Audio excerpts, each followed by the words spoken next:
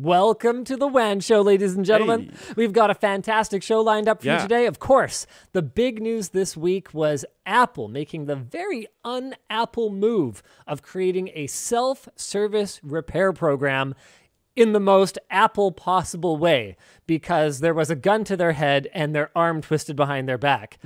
Gotta freaking love it. In other big controversial news, Streamlabs, which is now Streamlabs, not Streamlabs OBS, has been involved in a public tiff with the makers of OBS, or Open Broadcast and software? others. Open Broadcaster Software. That's what it's short for, right? I think it's just broadcast. System? Or is it system? Software, I think. What's the S for? Uh-oh. Wow, this is embarrassing. Yeah. Oh, broadcaster. Yeah, you're right. Open Broadcaster Software. There we go. All right, what else we got this week? NFTBay, a pirate bay for NFTs. Wait, are you serious? It's They're a pirated NFT. Okay, we'll talk about that. Wait, you didn't know that? No, I hadn't.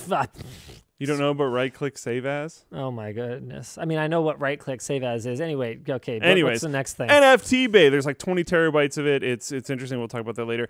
Also, I'm going to jump to this just because this I'm actually very happy this is happening, which might make me sound horrible, but. The fall of Activision / Blizzard. Bobby Kotick is the worst of the bunch. I tried to go out on a bit of a limb a while ago and call out Bobby Kotick on WAN Show because I felt like no one else was, and now it's happening. And I feel validated. It's good. It's good. He's finally taken the sword. Yeah, he's like a horrible person, but we'll talk about that later.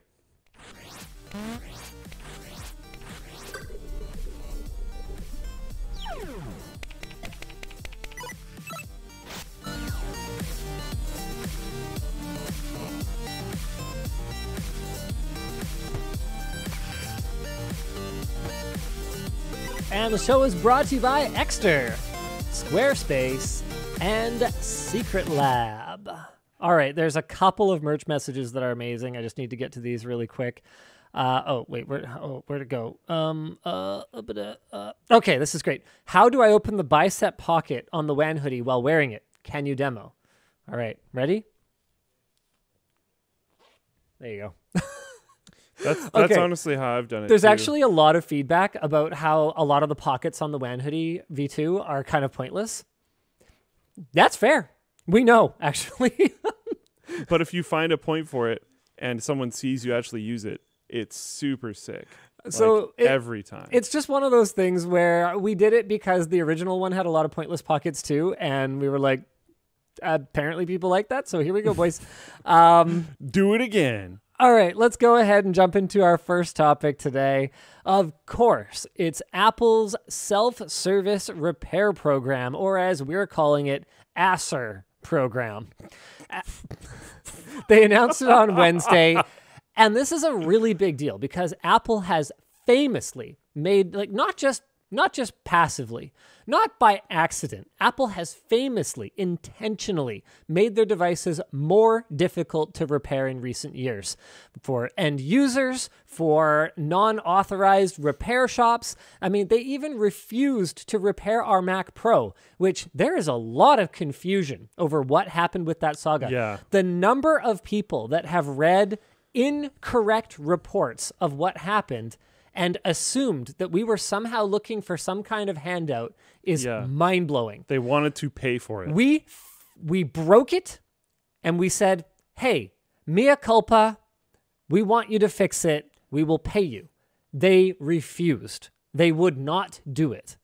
That is unacceptable for any company. That's ridiculous. Because you don't want e-waste garbage in the world. That's they wanted to pay for it. We were ready to pay for it. So at that time, Apple required a service ticket in order to order a part, penalizing or even blacklisting Apple-authorized service providers who don't send the broken parts back to them. So what happened was not only would Apple not repair it for us, we couldn't get anyone else to do it for us because, and this was rectified later, they did eventually approve a replacement, but the cost was ridiculous because to Apple, a motherboard is apparently the motherboard, CPU, RAM, which is stupid, obviously. Yeah. Anyway, we did eventually get that sorted out. We ended up doing it ourselves anyway because it wasn't cost effective, but they required a service ticket because once our serial number was flagged in the system, nobody could order a board for us because they would have to send back our serial number. Like they'd have to send back the board, and then Apple would be like, no. Like the amount of control that they exercise over this stuff is just unbelievable. So what this does is it keeps these broken parts off the gray market for independent repair and allows Apple's own repair service to enjoy an advantage in part access over even their Apple authorized service providers. So the TLDR, Apple has fought independent repair at every turn for at least a decade. But this self-service repair program, or ASR, is going to support the iPhone 12 and 13 to begin with and will offer, apparently, more than 200 individual parts and tools, including display assemblies, camera modules, batteries, and then, of course, the tools that are required to make the repairs. It will be only available in the United States to start in early 2022, but will expand to additional countries throughout 2022. Support for additional repairs and M1 Max will come later in 2022. So, your thoughts? Honestly, when I read this, and I still kind of feel this way. Yeah. I'm just waiting until I see it. Yeah, I think that's fair enough. I think there's 100 ways that Apple can make this not make any sense, even just pricing. Yeah. If the pricing doesn't make any sense because Apple forces you to buy, let's say not only the screen, but also all of the tools required, even if you already own them. There's also, like, right now we're in a chip shortage, right? So are they going to prioritize this? Right. So availability. So will they even have stock? Is it just going to be permanently out of stock and overpriced? Like, I don't know. Maybe it won't be. I'd love to give them the benefit of the doubt. I think that's kind of where I'm sitting right now. I think this is very cool. I'm happy they're stepping in this direction at all, because even if it's ineffective, maybe it gets some more people to start embracing this type of stuff. But is Apple moving in this direction, or are they just trying to appease? They've been pushed in this direction. Well, either way, honestly, I don't care. As long as there's more right to repair stuff going on. It's been pointed out that Wednesday happened to be, this is probably a coincidence though, happened to be the deadline for Apple to take action on a pro-repair shareholder resolution filed by environmental activists. Oh. Apple could have faced SEC enforcement had they not complied. Okay. Yeah, like I'm sure they didn't want to do this. That's the kind of vibe I've been getting this whole time.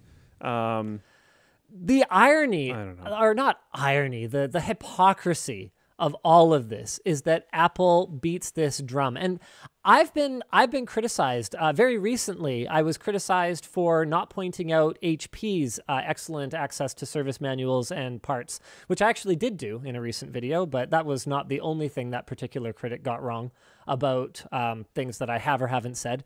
I was criticized for not pointing out HP's excellent moves, and I've also been criticized for not pointing out that there are plenty of other companies that don't do any better of a job than Apple. They might not go as far to prevent users from repairing their devices, but certainly don't go out of their way to help with it. Yeah. And the reason for that is that it's Apple's hypocrisy that makes them such a target for me.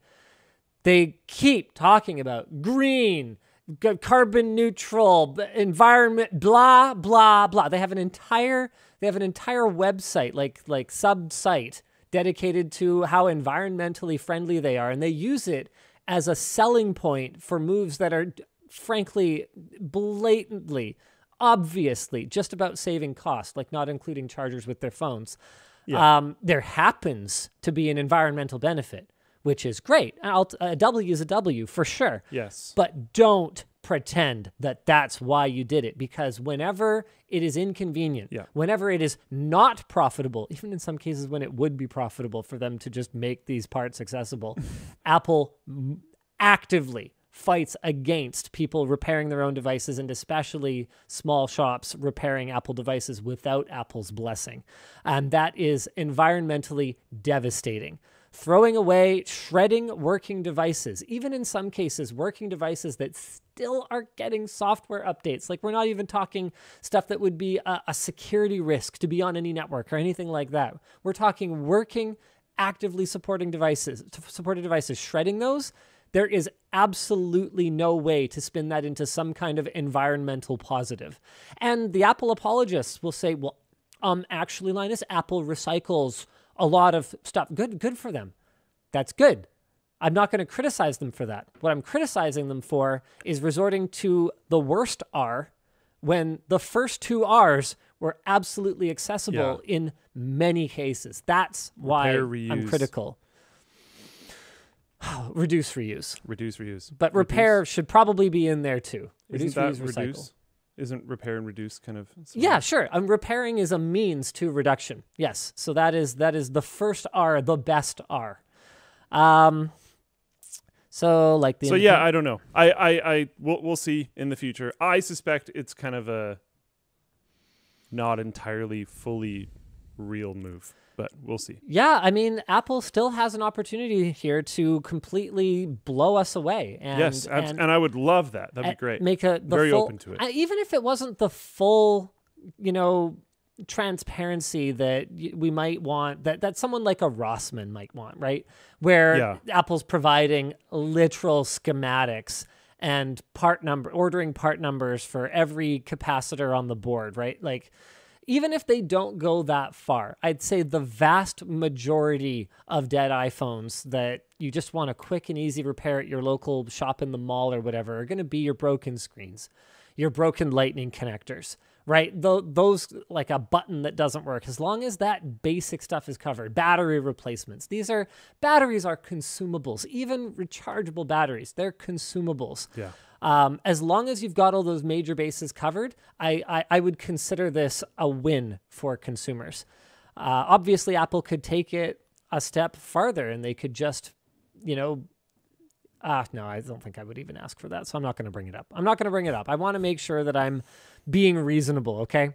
Now, speaking of Rossmann, Louis Rossmann did respond with mild skepticism, especially after Apple's independent repair provider program in 2019 required independent repair shops to agree to replace entire assemblies, even if the faulty component itself should cost significantly less. He's been on this ride before. As little as $60 versus $300. So a keyboard issue, for example, were keyboard issues a problem for Apple in 2019? Was that a common thing? Just a little bit, I think. I don't think anyone... Almost all of them, I think. I don't think anyone needed their keyboard replaced on a MacBook in 2019. Nah. That doesn't ring a bell. Nah. So a keyboard issue would actually require the replacement of the entire upper chassis, including the trackpad, battery, speakers, microphones, and, of course, the shell itself. I mean, that's ridiculous.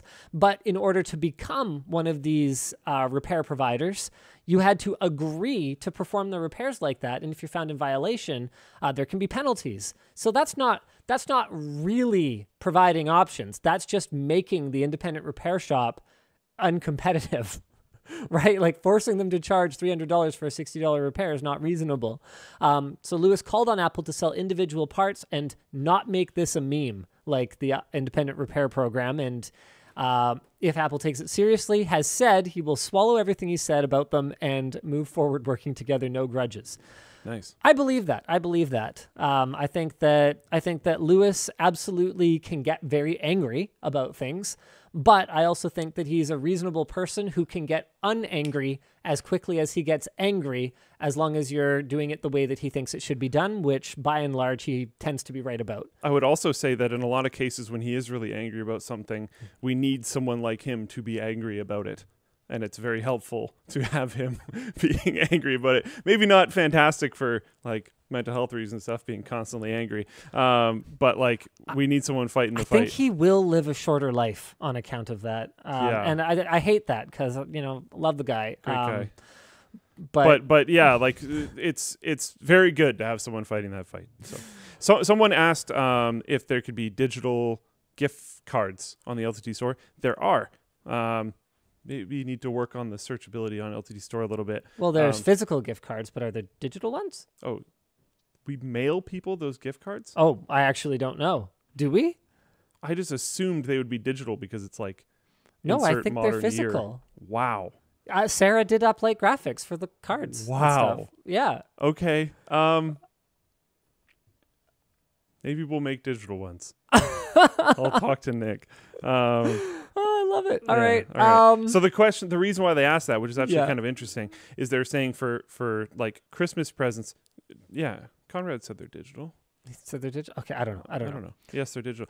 So the reason why they asked that was because they can gift people in they're all digital overseas countries gift cards for Christmas and stuff, because a lot of these people like bundling their purchases because of shipment costs. Sure, they are digital. Sorry, cool. I was completely mistaken. So Sarah just did. The graphics are great. Yeah, they're actually great. super cool, and I like that there's individual ones for the different values of gift card that you can buy and stuff. But Tom Arnold made the intro where I come out of a box. All right, let's move on to our next topic. I mean, I guess that's all there is to really say. Oh, actually, no, there is a discussion topic here that Anthony put in for us. Would repairability make you more likely to purchase Apple products in the future?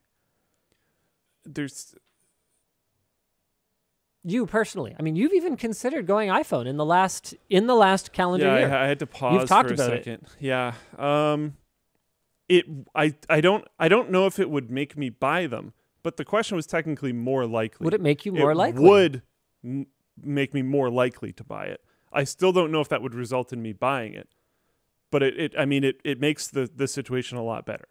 Like I'm trying to value repairability quite highly in future purchases right now, and there's a few phones on the market that look like they have considerable repairability, but the main one that I'm interested in is overseas only, Europe only, I believe. Right. So that's a little unfortunate, blah, blah, blah. But like that is a big selling point for me specifically right now. So I mean, it would make me more likely. Apple already does a great job on sustainability from a software perspective. They support their hardware longer than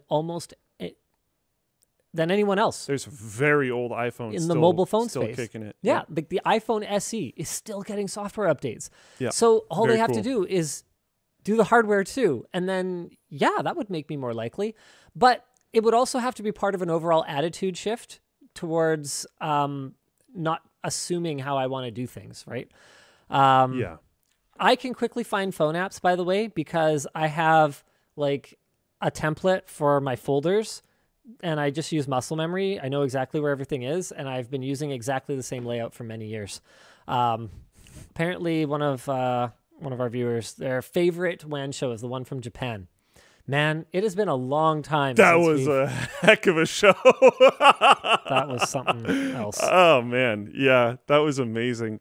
The camera setup for that will be something that I will never forget in my whole life. I am going. Oh, just the fact that Edsel passed out drunk, and we all forgot we were supposed to do WAN. Yeah.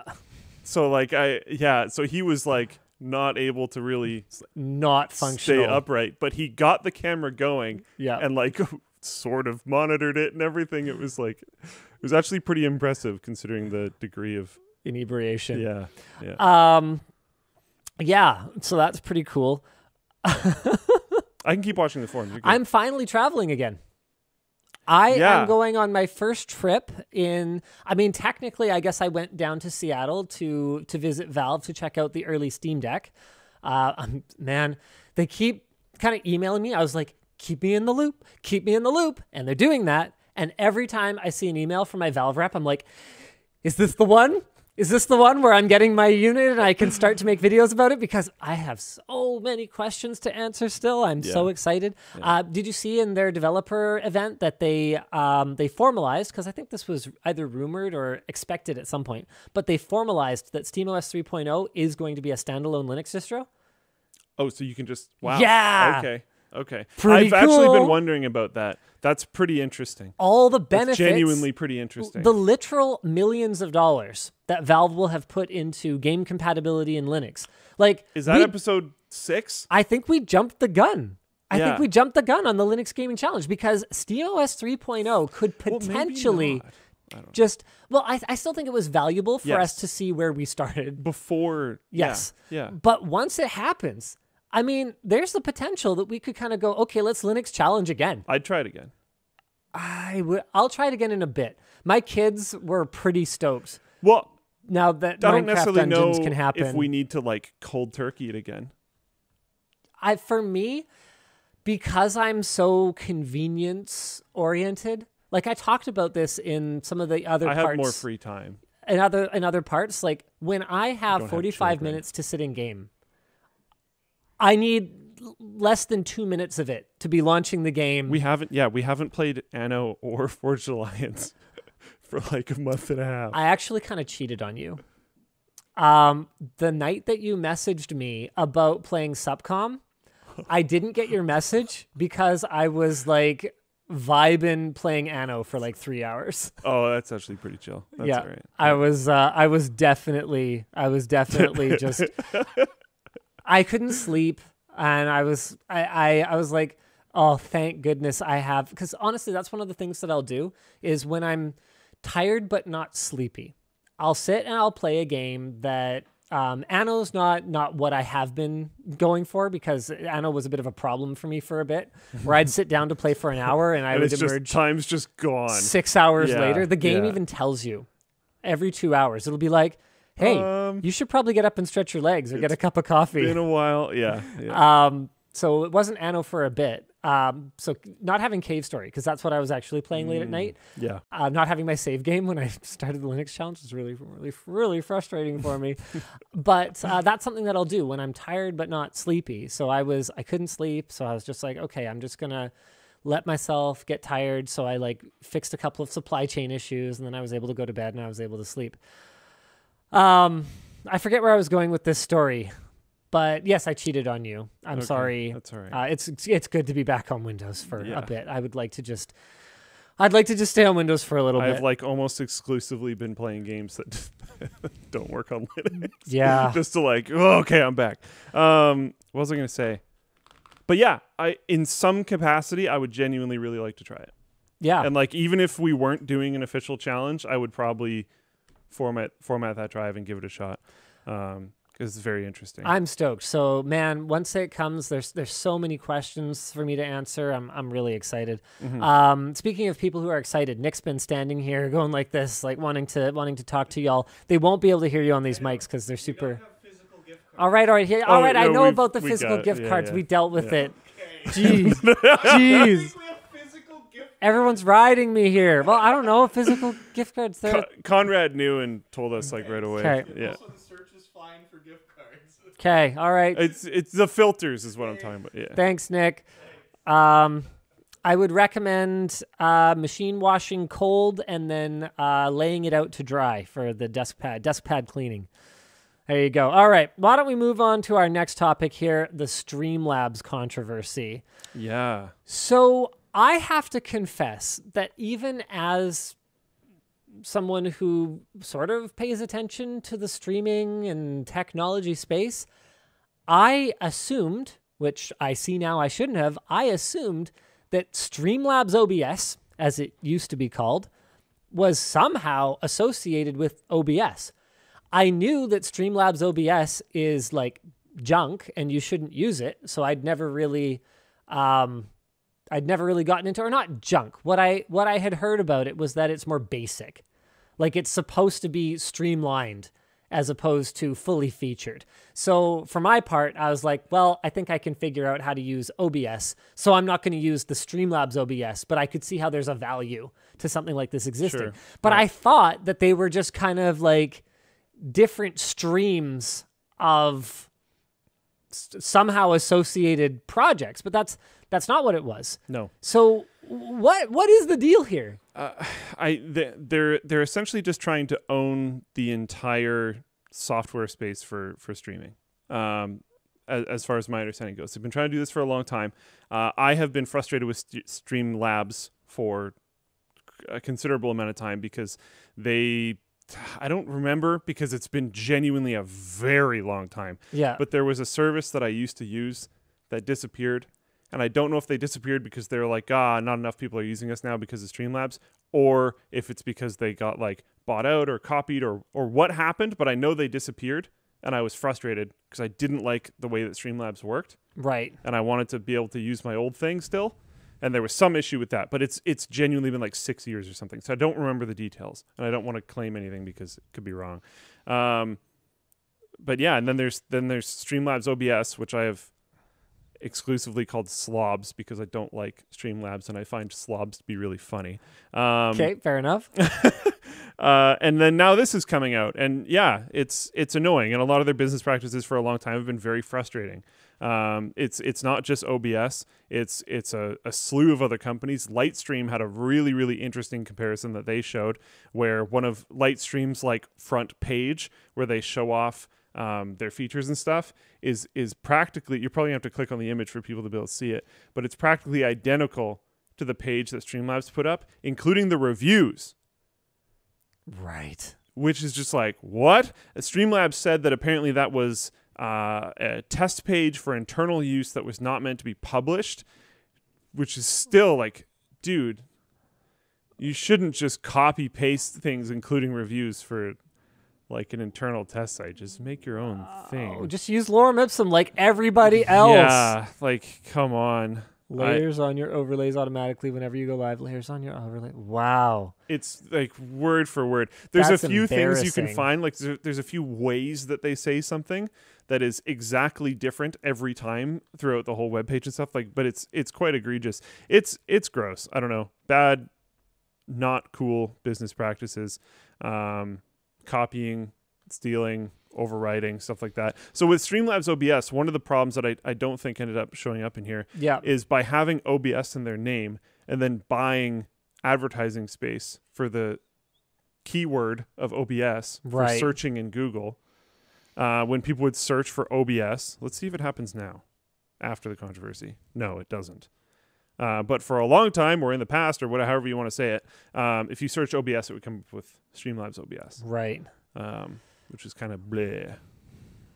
So, I mean, apparently I'm not the only one that was confused and thought there was some kind of association between the projects, but... That was like kind of the whole problem. Yeah. Yeah. And I mean, Streamlabs, OBS is open source.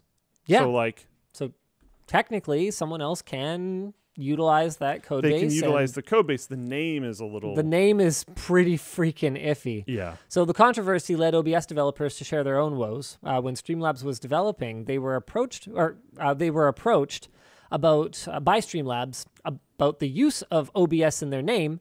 OBS declined, but Streamlabs went ahead and not only used the name, but filed a trademark too. Very cool. Which is a super dick move, as it's called in the industry. Prominent streamers like Hasanabi and Pokimane spoke out, saying that they would no longer use or be affiliated with Streamlabs if they didn't resolve the issue. Why do they use Streamlabs? Aren't they like professional streamers? No, Streamlabs is a lot of people use it. Genuinely. They do? Yeah. Why? I don't. I believe the alerts and stuff, the integrations of those things are like easier or something. I hate it. I don't know. I hate it because I'm not used to it, to be fair. Right, okay. Yeah. Floatplane chat, like, is there a reason to use Streamlabs? If you're a new streamer, not everyone. I bet you Epos is watching and he's like, I don't, and I'm the streaming technician guy. But there's a lot of people online that will recommend you just go to Streamlabs because I believe it's kind of a one-stop shop. It gets everything going, blah, blah, blah. Right. Okay. Yeah. It's convenience. Yeah. I mean, I guess for my part, like a lot of the time I will just, I went Manjaro, right? Like a lot of the time I'll just be like, we already used this and we don't use a lot of the alerts that normal streamers use. Oh, I guess that's fair. Like we made our own merch thing, right? Which like wouldn't work with it anyways.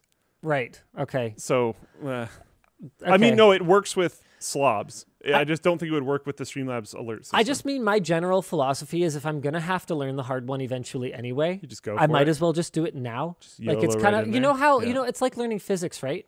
Where every year you find out that everything you learned that last year was wrong. Yeah. I could go into a few stories about that, but yes, that's absolutely true.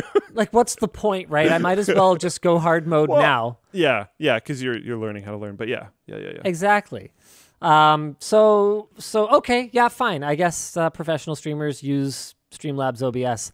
Now, the discussion point here is, I wonder how NCIX felt when you stole the tech tips. I stole nothing. Yeah. I stole nothing.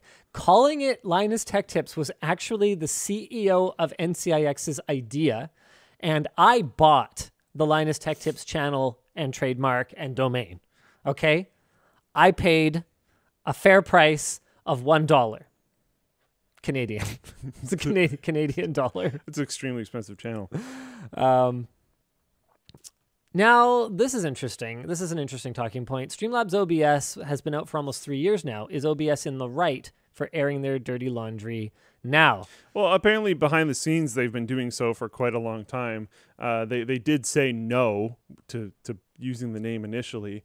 And this happens a lot in modern society, actually, where there will be grievances kind of with quite a few people, and then one group or one person will stand up very loudly, and then all the other voices will join them. Right. So, I mean, it's fairly standard at this point. So apparently it's been ongoing. Epos Vox has a good video on the subject, so you guys can go check that out.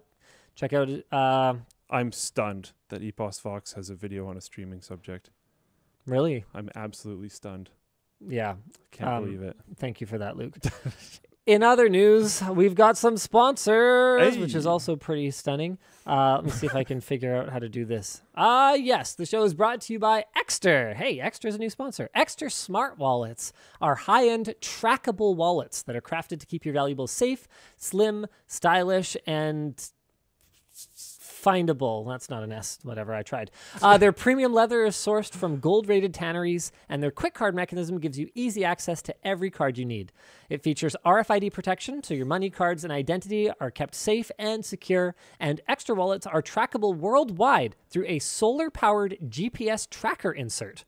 So if you lost your wallet, you can use their app, or you can call through most virtual assistants to help you find it, which is actually really cool.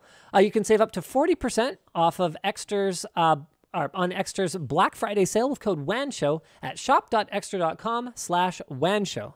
So you guys can go check them out. Brand new sponsor. Thanks, Ekster. Interesting. The show is also brought to you by a slightly less brand new sponsor, Squarespace. That's a classic.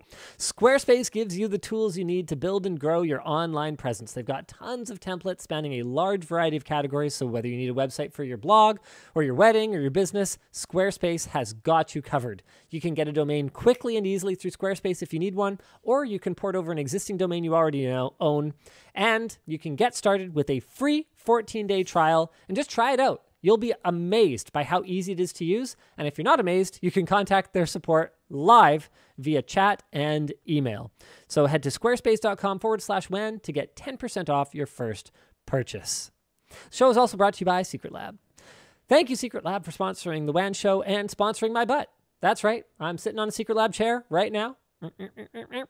They're engineered to keep you incredibly comfortable for long hours at work or play, and their Titan Evo 2022 series chair offers 4-way lumbar support complete with magnetic memory foam head pillow and is offered in different upholsteries like hybrid leatherette, soft weave fabric, and Napa leather.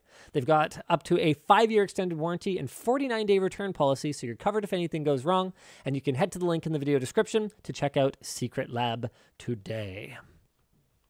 Now, what do you want to talk about next? Should we talk about this? Yeah, what? Yeah, what is this? Well, I would like you to guess. It would please me if you would guess what it is. It's not very heavy. My first is it a phone? No, it is not a phone. It's not a phone. My first guess was that it was like some weird sandal thing or something. No, it's not a sandal thing. I think that's incorrect. Can I cheat at all? Can I like read the back? Sure. What's this? Go ahead. That doesn't help, I think, almost at all. Earphones? Headphones? Or earbuds? Like earbuds. What? Made in 2019. Why do you have these? So, I only recently became aware of these. Louis Vuitton apparently has a true wireless earphone line. That appears to be their own product as opposed to just silk screening their logo. That's genuinely really surprising. Onto something else. Well, I mean, it could be very, very OEM'd and just branded. Because I thought it was going to be like, the like designed by McLaren phone. No, this is actually their own product. Right. And I was naturally very curious to know what could possibly justify $1,500 for wireless earphones. Wow. What could possibly justify it? They don't even look good. Well, that's subjective. That's fair. I mean, they might look good to people who care more about the logo than the actual industrial design. Yeah. Yep.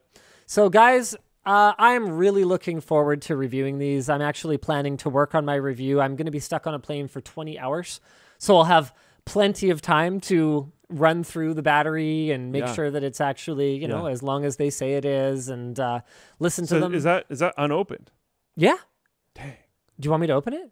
Kind of. Are you going to do a short circuit? Should we open it? No, I'm not going to do a short circuit. I'm planning a full LTT review. Yeah, so. then let's do it. Okay. All right. You guys want a live unboxing of the Louis Vuitton earphone? Well, I mean, first we're gonna have to experience other aspects of the like of the paper unboxing. falling out. Yeah. Hold on a second. There's I thought there was a little. I might have actually misplaced part of the experience. Drama. Oh, Tension. Shoot.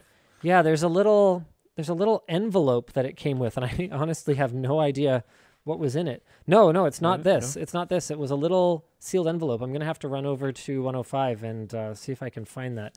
So thank you for shopping with Louis Vuitton. Your product has been crafted by experienced artisans with exclusive materials. Oh, my. Then packed with the utmost care, following strict sanitary guidelines. Blah, blah, blah, blah, blah, blah. Nous vous remercions d'avoir choisi Louis Vuitton. Okay, so there's that in French. Exchanges and returns. Judging you so hard right now. Whatever, AJ. Every word. What is this? This is my packing slip. Oh, no, it's a gift receipt. Okay. All right. Live unboxing, Louis Vuitton earphones. I actually don't know if that's exactly the model that we got. They apparently have a bunch of them. What is this? There's a thing here. Oh, hold on. There's a thing in here, I think. Does this not... What is this? But there's nothing in here. It looked like there was something in there. Okay. Here we go. Actually, it's okay. It opens like that. Okay. Oh, look at that. The presentation.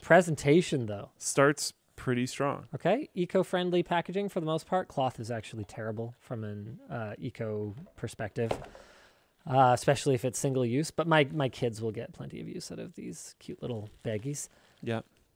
We've got some replacement ear tips. So I have extra small. The presentation falls apart a little bit here.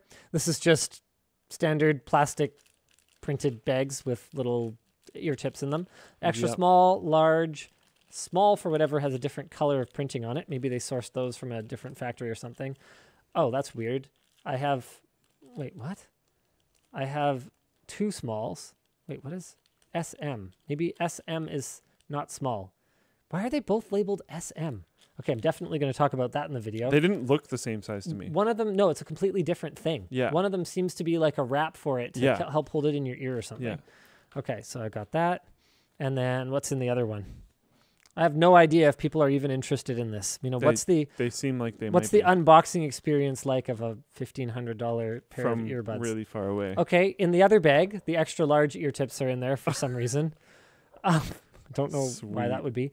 There's a USB A to C adapter and then a C to C charging cable that actually has a leather. Wow. Okay. I don't know if it's real leather. Hard to say. Is it attached to the cable or does it just fall away? It is attached to the cable. Oh. So you've got a nice little leather. I personally love it when my cable ties are bulkier than they have to be. I'm a big fan of that. And obviously, we're going to test the LV cable with our cable tester. Ah, nice. Okay. Obviously. So we got our charging cable. All right. This feels reassuring. Hold it. Whoa. It's heavy, right? How much of that is this container, though? Oh, almost all of it, I would hope. I mean, is this a charging? Does this charge? I have no idea. Hold on, there's more. There's more stuff in here. Some of that weight might be the battery. It has some, like, you guys aren't going to be able to hear it or anything, but it has some weight in it for sure. There's a little... It's got some weight to it. Does anyone understand that little reference? Envelope with a cleaning cloth. Oh, I can't open it. Cleaning cloth. I mean, that's like $100 and whatever value. How much does Apple charge for their cleaning cloth? Is it $15? I don't remember. I don't know. I hold on. How much is Apple's cleaning cloth? I thought it was like ludicrously expensive or something. Oh no, it's like 25 Canadian. Okay.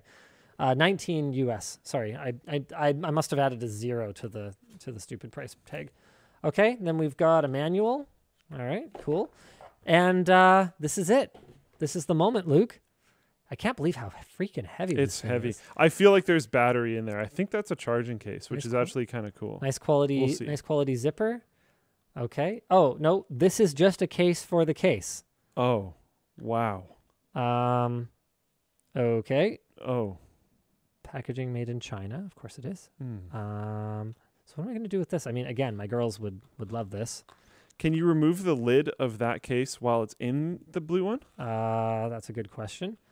So, okay. So it's like a case for your case so that you can case while you case. They didn't really apparently think of that. No, it kind of lifts it out a bit. Yeah, that's a bad experience. That's not the greatest. So this is like honestly sort of almost a... completely pointless. Yeah. And then they have a window on their charging case, which is pretty bulky, unless you also own a purse, which I'm sure they'd be happy to sell you at a pretty good profit margin. Oh, yeah. Definitely. You're not going to be carrying this around with you easily. It's pretty bulky.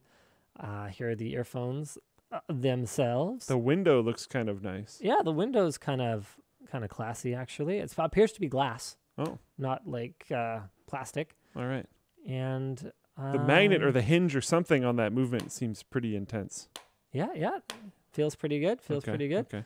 And then this is the first time I have ever paid for a Louis Vuitton anything. I promise you that. So this is my first. Okay. I'm a Louis Vuitton virgin. Here we go. How do I look? Yeah, I don't think that looks cool or good at all. I'm just like, I don't know. I'm not exactly fashionista or anything, but wow, not into it. All right. Well, it does look different. All it cost me was $1,500. It would make you stand out, which I believe is a big part of the point. I believe is a big part of the point. Hearing me and Luke talk about like the point of luxury goods is probably not an experience anyone was hoping for or needed on the WAN show today. Yeah. There's going to be a full video of it. I'm going to be evaluating them from a performance perspective, and you guys know how much I care about the additional little leather blue pouch that it comes with or whatever. Yeah. I expect them to sound 10 times better than AirPods Pros. They have to. Or 8 times or whatever the math works out to be. 7 times? I don't know. Unless that really weird red box on your head is worth the additional cost. Which, you know what? Maybe it is. I don't know. Not for me. All right. So I have not looked into these very much. Some people are sort of really concerned about the amount of money I spent on them. Okay, so guys, first of all, I'm going to make a video about it. So this is an investment. Second of all, I'm going to sell these, and hopefully I can find someone almost as stupid as me to pay almost as much as I did, and then it's all good. Yeah. Nice. Right? Yeah. Should be no problem. There's like probably better ear tips you can get anyways. Jia Jiangmian says, so no LV sponsor for Linus? Yeah, I don't think that was ever a possibility. I mean, when it comes to luxury brands, they want nothing to do with tech bros like me because we do not give 2 hoots about the cool font that you use to print your name on stuff. Yeah. It better have a performance story. I mean, that's one of the things that I talk to the merch team for us about a lot is like, what is the point? What is the point of anything we're doing? And sometimes the point can be memes. LOL banana. No problem. Yeah. But there has to be some kind of point. Absolutely. Rod Rosenberg's in chat. Oh, sup, Rod? And Rod said, I thought this was pretty funny. Luke has a hard time spending money on stuff at Princess Auto. Yeah, sounds about right. Yeah. To be clear, I have no problem spending money, but I don't like wasting it. Yeah. So, I actually posted on Twitter recently. I decided to influencer flex for a change because it's not really something that I do that often. Like usually anytime we're doing anything, even the gold Xbox controller had to have an ROI pitch internally. Like we don't just do stuff to lulls. And while we didn't end up being able to sell it, the absolute worst case scenario for it is we melt it down and we still own a gigantic chunk of gold, which last I checked is still doing pretty okay. Not bad. So like, it's fine. It's fine. But I decided to influencer flex and post that I bought a gym. There have been some super chats asking about the gym. So the deal with the gym is that real estate in Vancouver has been a pretty good investment. It's happening. Particularly industrial. It's something that I have not only wanted for a really long time, but it's something that I have had. I mean, I'm not going to use the N word. Don't need it. But I have had a really difficult time getting my girls started on badminton because there hasn't been anywhere to play due to all the restrictions on gym spaces, particularly municipally managed ones, that have made it pretty much impossible to just go in and occupy space and not be using court time efficiently. I really want to get them started. They're already, 2 years behind when I started my son. And the last thing I want is for my daughters to be like, hey, we couldn't help noticing that, when it comes to trying to do this particular father-kid activity, you really gave our brother all the attention. Like that is not the goal. Yeah. So I want to get them started on that. It's also, I think, it has the potential to be a really cool employee benefit. So it's something that we bought as a thing that everyone who works at Linus Media Group, Floatplane, and Creator Warehouse can use. It's only about 6 minutes from our office, which is pretty cool, I think. And we're not going to just have a badminton court in there. So the idea is to have we'll have badminton lines on the floor, and we'll have a net that can kind of be shoved over to the side. And I want to have all kinds of stuff there. So there's a little bit of space kind of at the front of the unit, out of the way of the court, where we could have, rowing machine, bicycle, some weights, stuff like that. I'd love to have just some balls, like have some nets, play some indoor soccer, slap around some hockey balls. What's a hockey ball called? Hockey ball? I don't think you call it a hockey ball. It's just a ball. Sure. But it's a hockey ball, the orange one. You know what I'm talking about.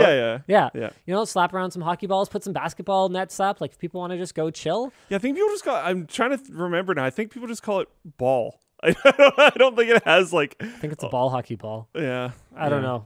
That's probably more specifically like what it is, but I don't think I ever heard anyone call it anything else. If you went to like Sports Check to buy one, it's probably called ball. So AJ is apparently salty that he can't use the gym. AJ, I have offered to pay your moving expenses many times for a lot of years. So I don't even want to hear about it. Yeah, AJ, you have at one point in time there was almost a ice cream delivery robot in the mix. I don't even know if you remember that. What? Yeah, it was mostly a meme, but we were trying to get AJ to move over, and he wanted like incentives, and I was asking him like, what do you actually want? And he couldn't come up with anything, so he ended up coming up with like a robot that would deliver him ice cream while he was working, and I was like, okay, but I was joking. Yes, because I'm not doing that. Yeah. All right. Cool. Yeah. Moving on. NFTBay. Sure. Let's talk NFTBay. Yeah. Kind of funny. It's an art project. I believe it does actually work. But I don't necessarily expect it to like stay around forever or anything. There's over 20 terabytes of NFTs that have been right-click saved from the Ethereum and Solana blockchains. The website gives you free access to as many crypto punks and lazy lions as you could ever want, and everything else. I believe it. He says somewhere that it's like trying to bring to light like what NFTs actually are, and how a lot of the images associated with NFTs are hosted on like Web 2 style storage spaces without guaranteed longevity of storage. Mm-hmm. So the actual reference might 404 eventually, and some other weird stuff like that. But that's honestly about it. It's interesting in an artistic sense and in a tech sense and in a few other different ways, but there isn't really a ton to say about it, and we probably can't put it up on screen because there are some lewd NFTs and we don't know necessarily what's going to show up if we load the page. And do know that before you go to the website if you are planning on going there as well. Someone said only about 10 gigabytes. Well, rip the notes. But there's an amount. I don't know. You know what? I'm feeling lucky. You're going for it? There's an I'm feeling lucky. Oh, okay. Pirate NFT search. I mean, I don't know. Picture? If I just search for picture, I'm feeling lucky. What's the first picture I'm going to get? Okay. I didn't get anything too incriminating. So here's some pirate NFTs. We've got a pirate Pikachu, whatever this is. It's a picture. Yep.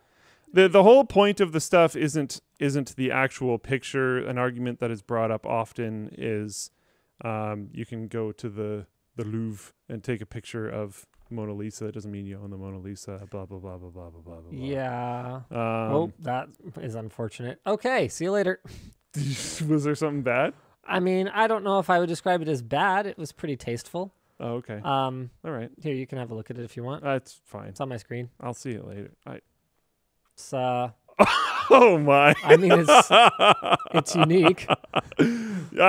So there's that. Did it? Yeah. Well, because it's a yeah. All right. Cool. See, nice.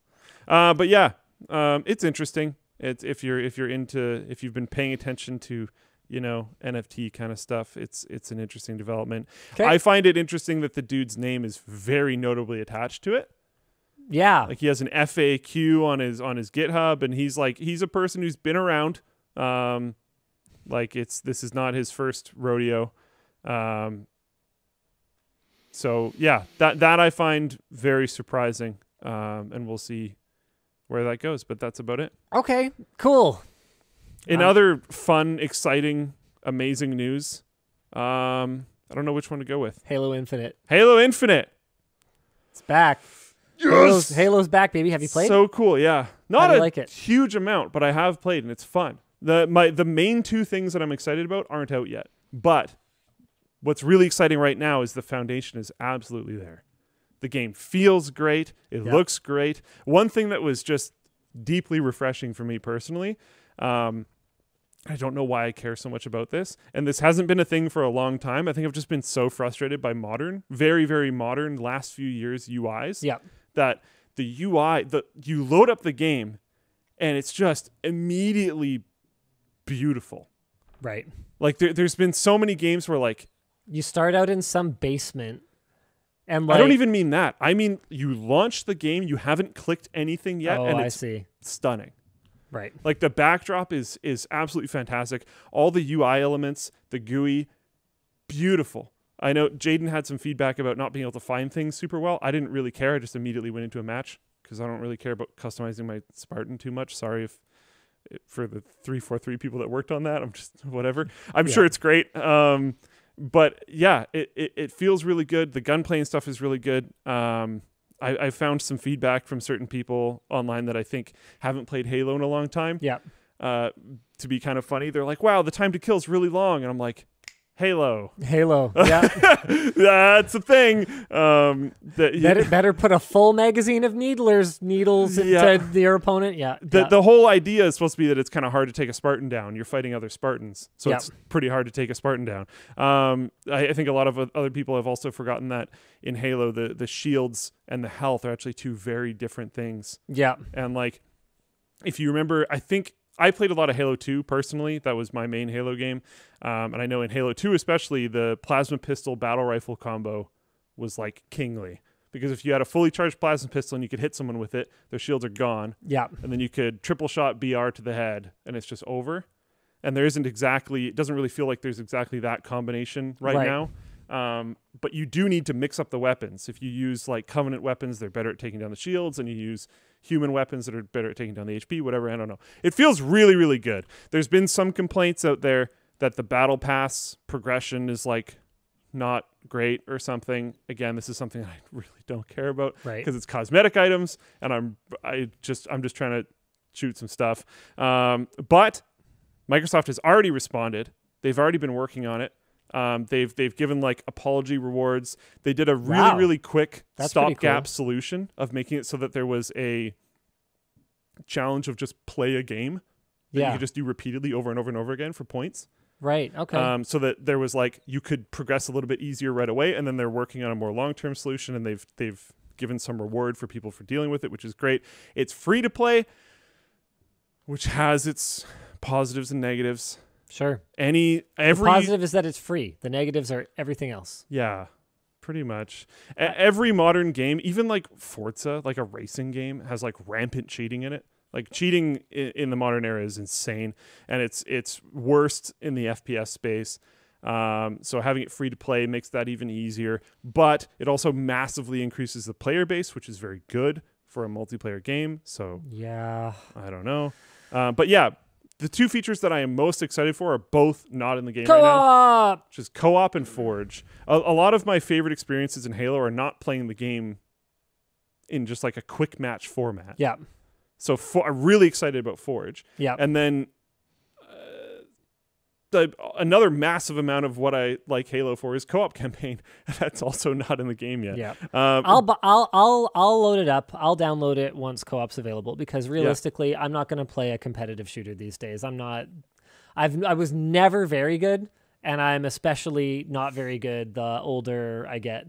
So I just don't get a lot of enjoyment out of walking around on the map for 4 seconds, getting headshot from someone I can't even see. By some dude who's memorized all the locations of all the sniper spawns and whatever else. Yeah. I'm definitely more excited for the other modes. Like, I don't have... like, as long as it's not Shroud or something, which I've literally tried to do, you know, I am pretty comfortable just, you know, trying to shoot a guy who's trying to shoot me at the same time. But for me, I don't have the time at this stage in my life to, like you said, memorize all the routes that someone might take and do all that research, right? Like watching YouTube videos where people are doing this kind of hardcore analysis. Okay, at the moment of spawn, you need to basically start counting 4.5 seconds. And if you can get to this point before that, they can't hit you. So you can get set up so you can just slide down this thing and get in position. And if they've gone this way, you'll probably be able to get like 3 free kills. It's like, I can't. Yeah. I'm sorry, I can't. Yeah, that's like all my favorite stuff in Halo is just playing with friends. Not online matchmaking, personally. Yeah. Like Blood Gulch with some buddies. And you're even good at video games, so that's like very different. Good at video games too. Get over it. What was I trying to say? This is an interesting topic. Y'all have been watching me for years. Yeah, you did. And okay, you can't even say that because you did that challenge. What challenge? For people to come play you in video games, and you just trashed. Yeah, but those were like everyone. Nobodies. No offense, you're lovely people. That's the audience, man. I know, and they're wonderful, and I love them. And you beat them. Well, yeah, but they weren't. I'm not saying you're Shroud. No, you're not. But I don't think you're Nobody bad. is. Well, it's not that I'm good. It's that they Conrad were says I would really destroy bad. Linus 1v1 in any game. I don't know if that's true. I think it might be a lot of games because Conrad's one heck of a any game I think boy. is probably a bit of a stretch. Conrad, you wanna put lunch on that? Because Ooh. I'm pretty sure I can find a game that I can absolutely shit wreck you at. Epic. He's probably going to take that. What was I going to say? He's going to buy me lunch is what he's going to do. Man, I had something. Oh, right. This is an interesting topic and one that I've been somewhat bottling, but with the release of Halo Infinite, I just can't do it anymore because I didn't want people to jump on this negatively because of the Linux challenge. Yeah. But this has been a bit of an interesting year with gaming. There's been some good releases. There's been a lot of really subpar releases. A lot of people have been pointing and saying, like, this is kind of the releases that are coming from COVID. It makes sense. There was a lot of disruption in studios, et cetera, et cetera. It's like, right. Okay. There's been quite a few not what we were hoping for games. Microsoft, out of freaking nowhere, drops 3 bangers at the end of the year. Right. Age of Empires 4, yep. Forza Horizon 5, Halo Infinite. Each one of them, the communities are very happy with it. That's the thing that matters the most to me. I believe they're all like selling well as well, but the communities are happy with all of those. And like the chance that you were going to piss off the Age of Empires community with a bad release was really high. Extremely high. It's been really so high. long and the games are so beloved. And that's also true for Halo. Yep.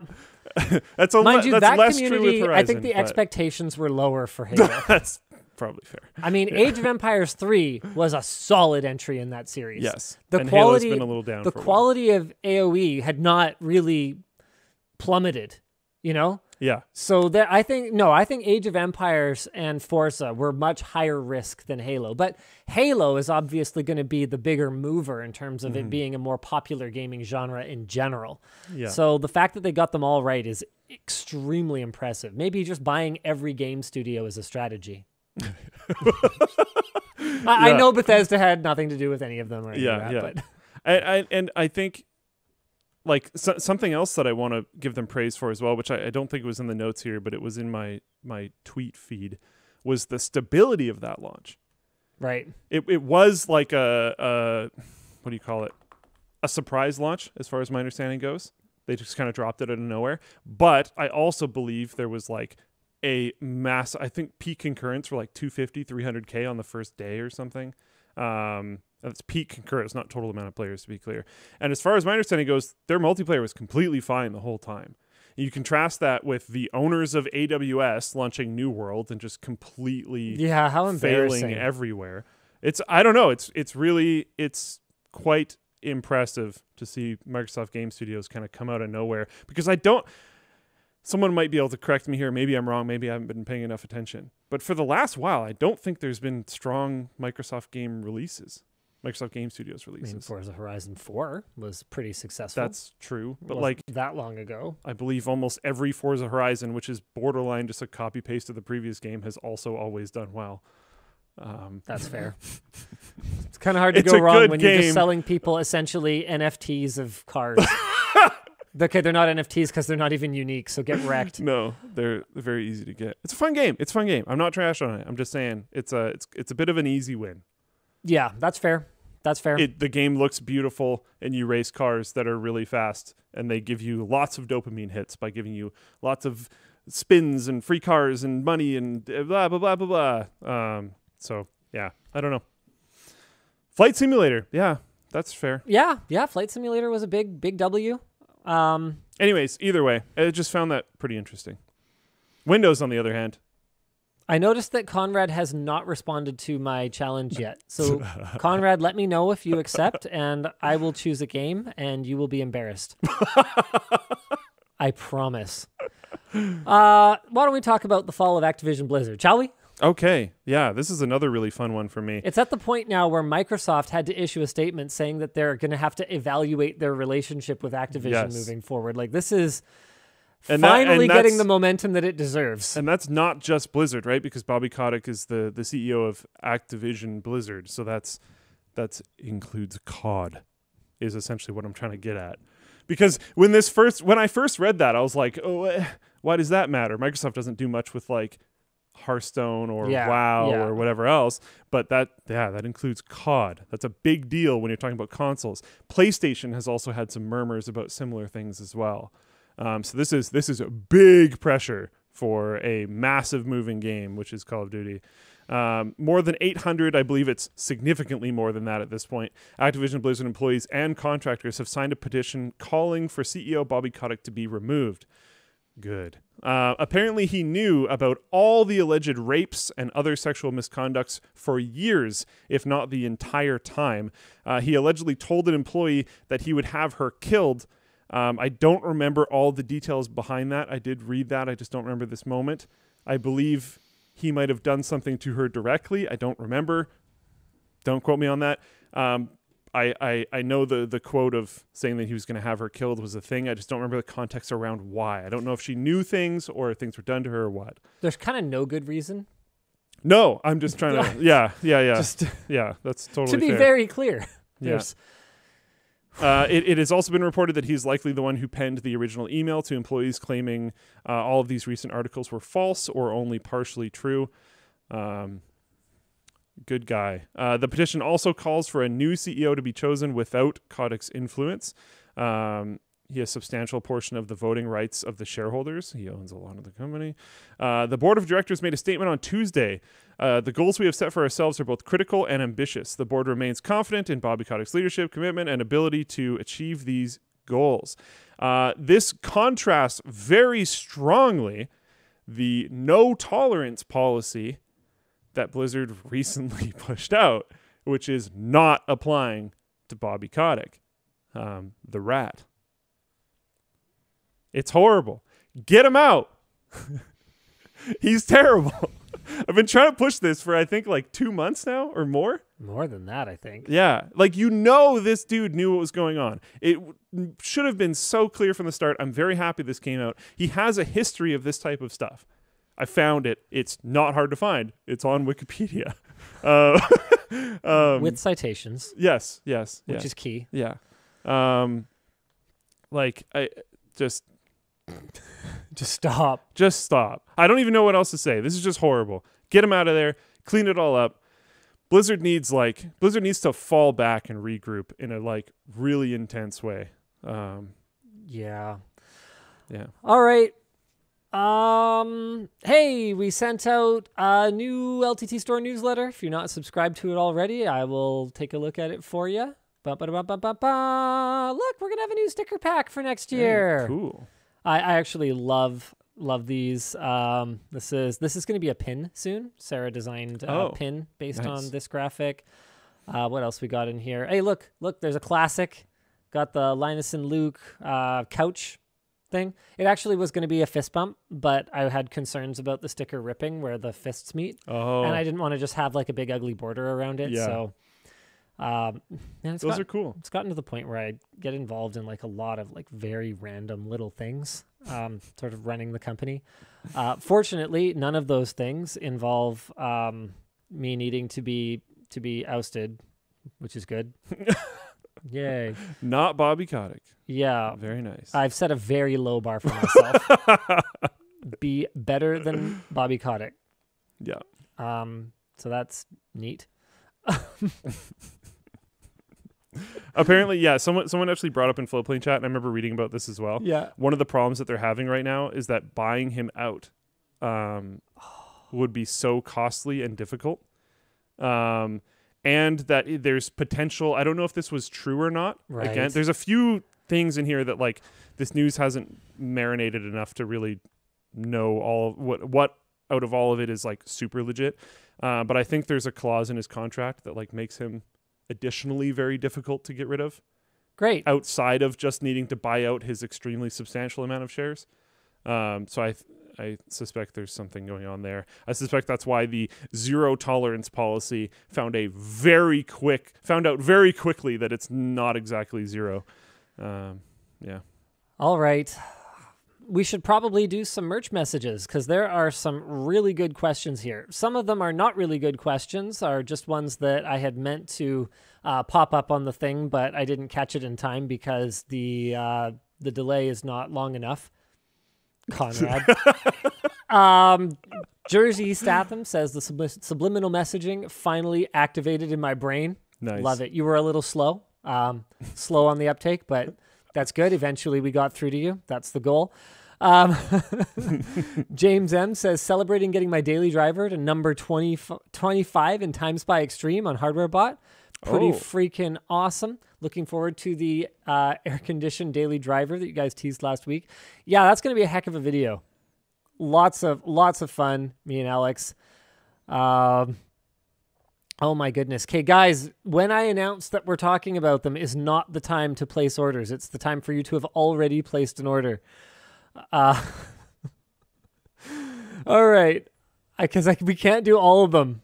Michael V says, in terms of environmental impact, I love what Microsoft did with the Ocean Plastic Mouse, but if they cared, wouldn't it be in more flagship devices that anyone actually wants? Yeah, I think that's a very good point. However, one of the challenges around sustainable materials can actually be getting enough of it because you can only make what happens to exist, right? So you don't necessarily want your flagship product that you're going to make the most of to be made out of a material that you can only get if other people like waste and throw away other stuff. Yeah. So that's tough. Yeah. Jonathan A says, you said before a big issue with some distros is you can brick them just by updating. Well, I mean, I wasn't generalizing about that. I just happened to have that problem. Garuda actually creates a restore point at each update. That's fair. Although my issue, it apparently gives an option to restore it before the OS boots. Okay, that's super cool. Also says, I'm visually impaired. Can you make merge messages visible at cart? I'm not sure if I quite understand the question. I don't. Can you make them visible at cart? I'm sorry, I'm not. Yeah, maybe someone in Floatplane chat can fire this is not technically. You can send a message to support, I guess. Yeah, but you should send it to Floatplane support. Yeah, support at floatplane.com. Yeah. I know that's like kind of odd, but yeah, send it there. Matthew asks, what are my thoughts on the Channel Superfun house video? Matthew says, best Channel Superfun video ever, IMO, better than Nerd Sports. I have not watched it. So Dennis and Ethan asked me if I could not watch it so that I could do a reaction video. Yeah. And so we haven't had a chance. This week's been super busy gearing up for my trip. I haven't traveled in a while, so all the kind of the workflows are a little rusty. Okay, it's been a couple of years actually. And we just haven't gotten it together. So I'm gonna sit down, I'm gonna watch it, and you guys will get to hear all of my thoughts as I go through it. I will say I was straight up stunned that it took so long for me to find them. Yeah, which I was like, I had to put myself in your shoes a few times because I'd be like, oh, that was the mistake. He's got them, and then you wouldn't get them. But I had to kind of think like, okay, you've got kids in the house. You're probably used to these like random noises all the time. Like, yeah, like stuff moves around in my house. My wallet was missing for 3 months because my daughter put it in her school backpack. So at the end of the school year, it was just in there. I had no reason to open that. We didn't find it till September. Oh my goodness. And I was sure that it hadn't left the house because I hadn't left the house. So I was like, well, it's here somewhere. Like, unless it was stolen by the insulation guys that are working on the insulation in the roof, which I don't think it was. They seem like good blokes. Then it's in here somewhere. So I didn't replace any of my cards, thankfully. Yeah. Because I knew I had it. It was just a matter of where. Yeah. I'd searched the house high and low so many times. I was driving around with no license for like almost 3 months. My. Well, that's not good. I mean, I have a license. I just... The AirTag thing wasn't on me. I thought was pretty interesting too. So I've read some of the comments on it, so I do know some stuff. I legitimately blanked. It looked like an AirTag to me, but it didn't compute. Have you ever seen someone that you know well, but in a context where you wouldn't as easily recognize them and it taken a while? Yeah. So I tend because to your brain's like, that can't be. I tend to be a very associative. I tend to have a very associative memory. So if I had seen that thing on Jonathan Horst's desk, I'd have gone, okay, yeah, boom. Oh, you're working on an AirTag video. Yeah. I don't own an Air. I've seen AirTags twice. Once, Dbrand sent them as like a sponsor spot, and I looked at it. And one other time when I looked at Apple's event. That's it. I don't use them. I don't own any. So when I pulled that thing out of my pocket, I was like, oh, this looks like an AirTag, but there's no reason that an AirTag should be in my pocket. I'll put this down and I'll figure it out later. I'll deal with it later. And because it had the Dbrand sticker on it, none of the Apple branding was visible. So I thought conceivably it could be some weird little thing that my daughters have that has like a picture of, it's like a little like toy or like a tiddlywink. Like I didn't know what it was. I was just like, oh yeah, there's like this thing in my pocket. I'll deal with this later. So I hucked it on my nightstand because I was like, there's no reason for this to be in my pocket. If I had thought, even if I thought this is what do you AirTag, think from that? Yeah, I honestly wouldn't have thought anything of it. I'd have thought, oh, this made its way. You must home have from, like seen it somewhere weird and picked it up to maybe deal with one it of the later. camera guys put one in one of the camera bags so that we wouldn't lose our camera bag for some reason, and then left it in there and it fell out when they were at the house. People come in and out of my house all the time with tech crap. Maybe it fell out and maybe one of my kids was playing with it and it ended up in my pants. That is a perfectly conceivable way that an AirTag could have gone from Jonathan Horst's desk to my pants pocket entirely innocently. And I just I got my weekend brain on. Like, yeah. There's people that on account of that, and I think some other things, are sure that it is staged. And I'm like, I'm sure it wasn't. I not only did I know that it wasn't because I was actually supposed to be a part of it. Yeah. I don't know if you even knew that part. No, they told me that. They told me that. Yeah. They didn't make it that far. I'm not surprised, guys. Could have done a better job. They were trying to make it interesting, which is, the job. I get it. It worked. It's the first Banger Channel Super Fun that we've had in a very long time. It's a fun watch. And they did a fantastic job. Like, I'm looking at the analytics, and it's gone from kind of like leveling off to schwamp algorithm do like. Yeah. So it's going now. Great job, Ethan and Dennis. I did see one comment that they were surprised at my reaction to finding people in my house. Like, honestly, what I was thinking when I walked up to them and I was like, did I ruin the video? This was the wrong move. Because I knew it was Dennis 100%. Because he was smiling the way that he does. Yeah. And so I was like, the A move now would have been to pretend I didn't see them. Didn't notice them. Yeah. And like then start messing with them. Flip the script. That would have been the A move. Oh my goodness, like, that actually could have been so funny. Figure out what they're doing, because I have access to the security cameras. I could have easily tracked their movements, so I could have figured out what they're doing, and I could have started messing with their stuff, which would have been amazing. Put like the body pillow like, in man, the bed. the kind of stuff I could have done. Like, I could have put a bunch of, those Anchor speakers that we did the 100 speaker thing. I could have put a bunch of them like stashed kind of around the bed and then just like triggered them in the middle of the night and stuff. Like, man, there was so much potential and I totally wasted it. But I don't know how else you react to that though. That's because okay. like when you spotted him at first, it was such a genuine like, what?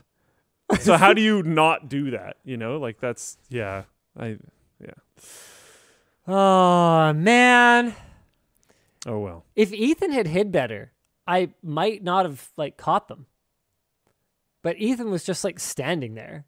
Yeah, that was... And as soon as I saw Ethan, I was like, channel super fun. Dennis, it could have been anything. If Dennis had just played it cool and been like, oh, yeah, did Yvonne not tell you we're going running today? I'd have been like, oh, yeah, no, she didn't tell me. Why were you in the backyard? Okay, whatever. You know what? Forget it. It's just Dennis things. Like, if Ethan had hidden and Dennis had like played it cool, they could have gotten away with it. Yeah, for sure. And Dennis could have done whatever it is that arts and crafts night with Yvonne or whatever. Like, they see each other outside of work. They could have done whatever. Dennis could have left, could have snuck back into the house, and I would have been none the wiser. 100%. One thing that this has definitely brought to light for me is that my wife could absolutely be having an affair. Like, my observation level, low. Clearly extremely low. So, if anyone was thinking, man, I'd love to make a move on that, but, Linus would, use his YouTuber influence to make my life miserable or whatever, clearly I'd never notice. What else we got for merch messages here?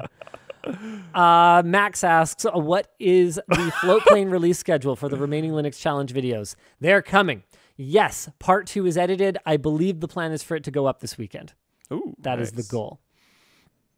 If I just delete these, are they deleted, or like what is it? What happens? Deleted. Can I delete them to just manage ones that I'm not going to do anything with? You can. They'll just be like gone though. I think there's a deleted. Well, that's section. Fine. The deleted thing's a little weird. Yeah, maybe it could just be archive, and then it could just go down to the very bottom. Yeah, because there's a deleted section. So yeah, archive would probably make more sense. So if I could just, I'll just delete the ones that I've already dealt with here. Yeah. Mikhail says, could you please make an LTT about the current state of optical media technology? Things like triple layer discs, M-disc, and so on. I believe we covered M-disc at some point. That may have been on NCIX Tech Tips. Yeah, you and I did an M-disc episode like 10 years ago. So yeah, so the current state, yes, we did do that. The current state of optical media appears to be not that different from 9 years ago. So I guess no update is needed. Look at this guy. Look at his hair. It's ridiculous. He looks like an idiot. Why is the TV behind him instead of screen capture? Look at this. Why doesn't he care about his appearance? It's awful. It's awful. There's a bunch of glare on the TV. Whatever. Premium. As if it would have looked any better if you shot it. Wait, you did shoot it? I did shoot it. Yeah. Okay. So there you go. I was probably asleep. Probably. He used to legitimately fall asleep in the chair.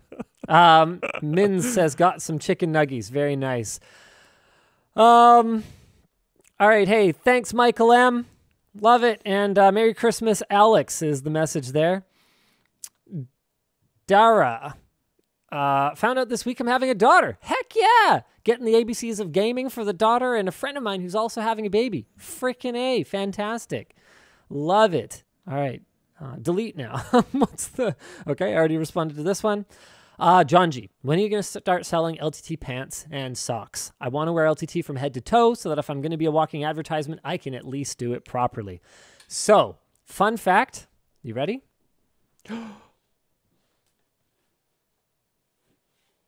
I am actually wearing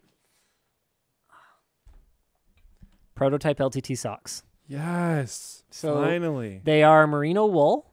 They have extra padding in the toes and the heel. They have extra venting on the top. So whether you have an open shoe or a closed shoe, you can expect to get a little bit more airflow on the top. They right now are extremely close in terms of the density of the weave that I wanted, like in terms of durability. I still need to wash this pair to find out if we've solved the pilling problem. And I would still like to see if we can reduce the slipperiness of the sock. I like a little bit more grip. But overall, this is my first day with this demo pair. I am pretty darn happy. And if you guys want, I can go get some pants right now. So why don't you do a couple more merch messages, and then I'll be right back. Sound good? All right. Yeah. AJG says, when's female clothing coming to LTTStore? As far as my understanding goes, they are working on it in addition to other kind of more like sizing options, things like tall, wide, etc. But it takes time. It's difficult to do that kind of stuff. Allocation right now is difficult, etc., etc., etc. But yeah, it is something that they want to do. Also, female underwear as well. As far as my understanding goes, that is also included in the previous statement that I said, but I could be wrong. Maybe hit up Nick on Twitter. And then says also, sup other AJ watching on Flowplane. Nice. Heck yeah.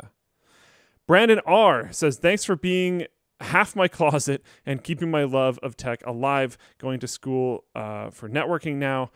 Keep up the great work. Go Flowplane. Heck yes. Thank you very much. Bought a bunch of bananas. Anonymous said, just got HDMI 2.1 2x2 switch and was wondering if that cable tester you have can test anything with HDMI splitters, switches, and capture cards. No idea. Sorry. Christopher H. Thoughts on, what is this? TLDR. Lab open source / LTT license community contributions. Ooh, yeah, I doubt it. Maybe there's certain ways that we can like validate that stuff. We can maybe look into that. I'll maybe check that thread out later, but there's a lot of potential issues there. That's quite the minefield. So yeah. P.S. Luke, hope that 5950X is still slinging bits after the repair. It absolutely is. So, heck yeah. WAN joggers. Cool. So nice. I like the zipper pockets too. We wanted to, I guess you guys probably won't be able to hear me very well. I'm just going to change real quick. Okay. Is this allowed on Twitch? I don't think so. Okay. Okay, well. But if you're legitimately behind the Yeah, chair. I'm behind a chair. Yeah, he's behind the chair. Should be no problem. It's fine. It's okay. It's. Okay. All right, there we go. WAN joggers, ladies and gentlemen. That matches the hoodie pretty well. Of course it does. It's made out of exactly the same material. Oh, they're WAN joggers. They're WAN joggers. Oh my goodness. Yeah, because they have the logo on the other pocket too. Yeah. So there's the. It's like a stealth logo. Yeah. Wow, that's Zipper super pockets, cool. Extra pockets on the inside. Dude, once you have those in socks, WAN. that's cool. I don't have to own any other clothes. Yeah. Another zipper pocket on the back, just in case. Condom pocket. That's actually our internal name for all pockets that have no obvious purpose. With the joke being that, like, our audience definitely needs lots of condoms. When they buy this merch, they do. Yeah, oh, when they buy this merch, they do. nice. Yeah. So got the orange drawstrings. Another zipper pocket. Kind of like cool, just like accent stitching, stuff like that. Yeah, I think the fit's awesome, obviously. Sorry, I know you guys can't really hear me very well, but I'm back now. It looks good. So that's them. WAN joggers are on a ship, and they're coming. Man, there's so much stuff coming. We've got some nice, like, stretchy shorts coming. So those are done, and they're just on the way. Yeah, Nice. I pulled this out of the size run. Sweet. This is final spec. Awesome. Yeah, I'm extremely great. excited. These are, I mean, the only problem is that we just won't have enough of them. Conrad asks, aren't those just American Apparel sweatpants? Absolutely not. These are our own custom. They are using exactly the same material as the WAN hoodie. Someone asked if the zippers are YKK. If they're not, my merch team is fired because I told them we only use YKK zippers. Actually, I think some of the little hidden ones might not be. So the only time we don't use YKK is when there is, for whatever reason, not a YKK one available. It is on the sample. Sometimes we don't have YKK zippers on our samples because they're just a fit sample. But when it comes to actual merch that we ship, I'm just like, it's one of the few blind brand loyalties that I have, is that whenever a factory tries to sell us on anything other than a YKK zipper, I'm just like, no. Feh. No thanks. And it's a big problem because they've had supply issues, like everyone, and costs have gone on zippers. Just really sucks. Yeah, because it's not just we talk about it as a silicon shortage or whatever, but it's like materials, like kind of almost in general. Captain Observant asks, why is the zipper backwards on the stealth hoodie? Because most people wouldn't notice, but you're Captain Observant. We just didn't think about it, to be perfectly honest with you. The zipper's backwards? It's on the opposite side. Usually it's like one side for female clothes or one side for male, but it's different rules in Commonwealth countries and the US. I don't know. Bridget explained it to me once and I glazed over. I was just like, whatever. I don't care. For me, I don't have a muscle memory for that. I just figure it out and zip up my jacket. Like it doesn't cost me a lot of extra brain cycles. So anyway, so hopefully that answers your question. It's coming. It's coming. I heard you answer a few more. Are you deleting the ones that you're done with, or? No, I'm getting a little lost in how this organization is Okay, working. so the curated ones, I moved them ones down there that were not ones that I wanted to show up there, but were ones that I wanted to acknowledge Okay, in then some way. everything in incoming is done. Okay. So I'll delete them up. You can keep going. Perfect. All right. Julian says, love your videos. Hey, thanks, Julian. Have you guys considered making a video comparing different search engines? For example, I use DuckDuckGo not for its privacy, but for the convenience of Bang Search. No, I have not considered making a video about comparing different search engines. Yes. No, I have not. I don't know that we would do that. I think that's probably going to be a tough sell. I don't think that would perform particularly well. Paul says, undies. Hi, I'm Paul. I don't know why I moved that into curated. Oh, probably because I just missed the notification because Conrad didn't give me enough time. Speaking of which, we have an update on the Conrad challenge. Conrad says I can pick any game Give him 2 weeks to learn it, and he will beat me.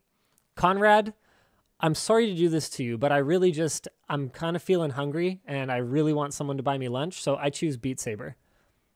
I'd give you 2 months to play Beat Saber. But I've been known to I don't think he should have any training time. I've been known to make concessions. I think he should just play you like right away. Training he time's said fine. any game, boom. No. Like there was no... I'm fine with 2 weeks. I don't think he deserves it. David still owes me an I beat you at Beat Saber challenge. He says the end of the month, by the way, for the people who keep asking about that. All right. So Conrad, you've got 2 weeks to get better than me at Beat Saber. Good luck. Okay. Epic. Good luck. That could have gone a couple different directions, but that I could have gone with Forged Alliance. That's a game that is not easy to pick up in 2 weeks, even if you're a very experienced gamer. Like Luke is a better gamer than me, pretty much any genre. Like we sit down and play a conventional RTS like StarCraft or something like that, and he will absolutely destroy me. Not Forged Alliance. Forged Alliance is just, it hits a little different. Not even close. It's like a full-time job keeping up with the meta, even though it's like a 12-year-old game or whatever. Okay, what else we got here in the merch messages? Any plans for heavier winter wear, asks Eric W. Yes, we do. So remember, if you are subscribed to the LTTStore newsletter, you'll have seen that we did a post about this like 3D printed down style like material. We have a jacket that would be meant to kind of go on top of a hoodie. Like it's not a super insulated one, but it's like a layering up kind of shell. Waterproof. We're working on that. We also have a windbreaker that's even lighter than that. It's just a pure shell. We're working on that. I don't know if either of those is going to make it for this winter, but the thing about LTTStore is that we're not really constrained in the same way that a lot of more traditional clothing businesses are. If we miss a season, we're like, F it, we'll launch it anyway. That sucks. Oh, well. Yeah, people in Australia can buy it. Right. You know? What do we care? I mean, we care, obviously. It'd be nice to, we have literally millions of dollars deployed right now in merch that we have purchased but have not received and cannot sell and therefore cannot make back our investment on. Obviously, we definitely want to sell stuff. Yeah. But it's not like we're under the same kind of pressure where if we miss it by a month, now it's on fire sale and we're selling it at a loss. Following whatever various current fashion trends, whatever. And we literally can't reuse it next year. Like it's not like that. So it makes life a little bit easier for us. But that, man, I really like that shell jacket with the printed down type material inside it. It's super warm. It's super comfy. It's got like a really nice hand feel to it. I really like it. That's a garment where sometimes you start with what your goal is in terms of the finished product. So with WAN Hoodie V2, we started with the goal of making WAN Hoodie, but like better. And then we went and we sourced materials and we sourced construction methods. Like we figured it out. With the jacket, we found a material we really liked. And we were like, let's make a garment now. So it can kind of go both ways. I was asking Bridget about it, and apparently that's actually more common than you might think, to find a really cool material and then be like, okay, we have to do something with this. What can we do with this? What is its best application? Yeah. Thoughts between Valve Index or HTC Vive? Money is not an issue. Well, if money is not an issue, I mean, the Index is obviously the way to go, Jose. But I also just got a review unit of the Pimax 8K or Pixmax or whatever they're called. I think Pimax. And also their 5K one, which I believe supports an even higher refresh rate than the Index. So I'm going to have a video coming on those once I get a chance to really try and daily drive them. Also, like, is he talking about the Vive Flow or I'm not sure Pro which 2 Vive. or... It almost doesn't matter because if you're going for the highest possible performance, the Index is better. It's there. Christian asks, what's your favorite color? I feel like I've answered this question on WAN Show before. I'm not 6. I don't have a favorite color. Do you have a favorite color? Not really. No. Okay. I used to answer that with red, but now at this point it's like, well, no, not really. I don't know. So I don't know. It's just kind of, whatever. Good album. Good album. Re-released recently. Oh. This is a cool suggestion from Anonymous. I think it was last WAN show, someone asked about fashionable anti-static wrist straps. But I was wondering if it would be possible to make an anti-static watch strap. Oh. So you just get a watch strap that's like just a broadly compatible watch strap. Then you just have like an anti-static doohickey on there. And then you can just clip on and clip off, and you never have to put on and take off your strap ever again. Standard G-Shock with a little thing would be awesome. That's actually a brilliant idea. Yeah, that'd be sweet. I like it. I'm going to email it to Nick. Nice. Do you want to do another one while I do that? Sure. This is from Anonymous. Very qualified for LTT position. Has published 4 academic papers and 1 patent. Damn, Daniel. But can't start for at least 6 months. PhD thesis defense.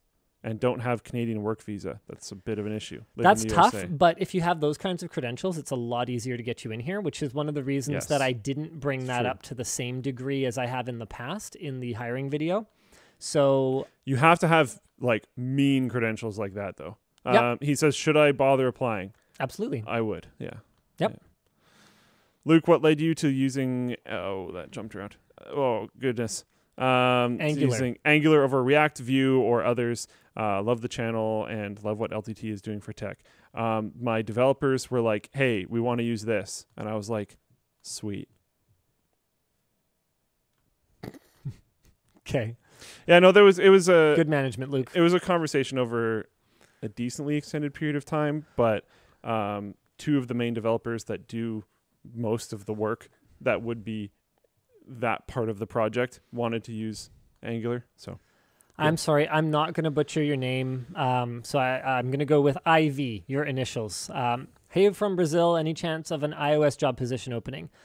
We have one dev that actually does both Android and iOS for us. Chad. And he is, that's probably the word that I would use. So we don't need another one right now because he is too overpowered. Yeah. Pretty much. Yeah, you heard it here first, but there's probably going to be a raise in his future when we talk about that pretty soon. Heck yeah. Yeah. I think that guy's name was Isaac. Is that how I think it's just that? I think it's just an interesting spelling. Oh, of like Isaac. a more like South American kind of spelling. Yeah. Got it. Joe says, I started watching your videos back in 2014. They helped me much in my career and we in IT. don't only use Angular, just to be clear. Sorry. Keep going. Building my first PC, I started mining this year. You helped me get ahead, so time to pay it back a little. Mining, not exactly a popular thing with the PC community at the moment. Although, can I kind of go off script a little bit here? I think there's a lot of closet miners in the gaming community. Yeah. Like, I think there's a lot of hate, but I think there's a lot of closet when mining there's so on. much hate around a subject like that, a huge amount of the population that is receiving the hate is just going to not talk about it. So you don't know they're there. Yeah, 100%. Yeah. I think that's a bit of a thing. So there's that. Hey, thanks, Joe. Anonymous, you should make more all black stuff. Really nice for work. Also, an all black desk pad would be cool. We have an all black desk pad coming. It's going to have like a circuit design, kind of like the wall in the lounge, but it's going to be black on black. So like stealth circuit desk pad. We've actually had a lot of feedback cool. that people in different like working situations are able to wear the all black stuff. Like last show when I was just doing these, we had feedback from multiple different people that they worked in environments where they were not allowed to wear things with branding and logos, but they were able to get away with the stealth stuff, which I found pretty interesting. People in like filming departments that can't wear anything other than all black stuff. There was another one that I don't remember the context, but he could only wear all black stuff. Yeah, it was kind of cool. Yeah, I mean, honestly, where that came from was wanting the product to be good enough that people would want to buy it even if it wasn't merch. Yeah. That's the idea. That's where the whole stealth name came from, like repping a brand without wanting everyone around you to be like, Linus, who's Linus? You know, that kind of thing. Or without having to defend it, for one thing. And then the other part is because I feel like it puts more pressure on us to do better than just, well, we took this Cafe Press thing and we silk screened our logo onto it.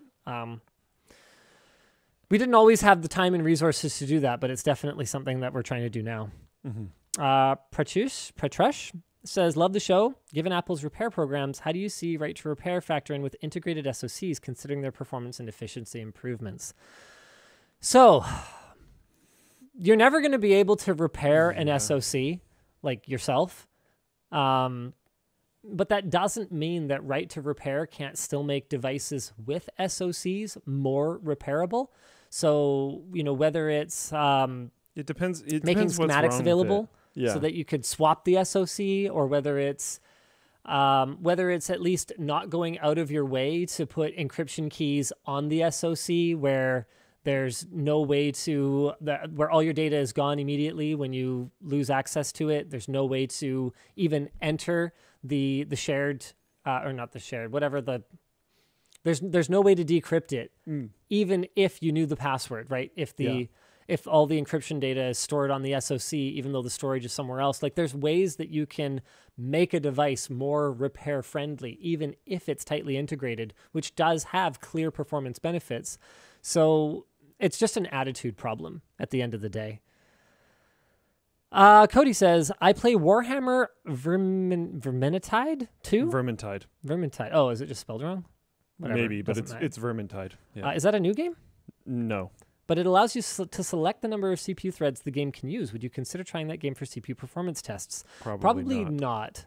When we are looking at games that can stress a CPU, it's not necessarily that we're looking for that. I mean, if we wanted to restrict how many threads it was using, we could do that manually. We could either disable cores on the BIOS. We could, I don't know how well it works, but you could pin the process to certain cores using Windows. And really what we're looking for is games that are not very graphically demanding, so that they're just so that the CPU becomes the bottleneck. That's really what we're looking for. There's the Organic Chemist one. Wait, oh no, the Organic Chemist one was a different one. Oh boy, I deleted it and now it's gone. I feel terrible. Well, the point it in is, the deleted section? I don't think we do have an Organic Chemist position. No. But then there was a wife, and the wife had credentials. Control F, Chemist. No, it's gone. Oh, shoot. Okay, I'm sorry. I feel bad, but there is really nothing that I can do about it now. Ehor says, have you considered constraining the width of LTTStore to some centered container that doesn't span across the whole width of your screen? They include in that comment, it looks a little weird on ultra-wides, and they are correct.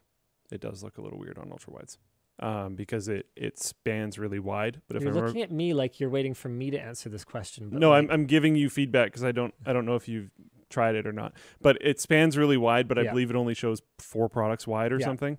So it is pretty funky, and we are looking into doing more. One of the things that's holding us back a little bit from doing a lot of theming changes to the store right now is that there's this new hydrogen thing coming out. Right. It hit more of an open beta recently, but we were in more of like a closed beta program with it. And we want to use that, but that is going to involve like a whole redo to the store. So I don't necessarily want to do a ton of little stuff like that right now, because I'd rather put that work into the whole remake of the store. Got it. But yes, I hear you, and it's not great. Henry, could you consider a supplement to the Linux Challenge, maybe episode 7, where Anthony or someone goes over what to look for in a Linux distro for gaming and some that are particularly good for game compatibility for a new user? I think what we already learned through the Linux Challenge is that Linux people are not going to have that much difficulty in any distro. Obviously, some will be easier than others. And non-Linux people, it is a barrier that is not reasonably overcomable if your only goal is to play games. If your goal is to play games and to learn Linux as a hobby, that's a completely separate question, in which case, go do your research on that. Or go distro hop for a bit. That's sort of the whole point. Because that's what you're doing. Yeah. Right? Yeah.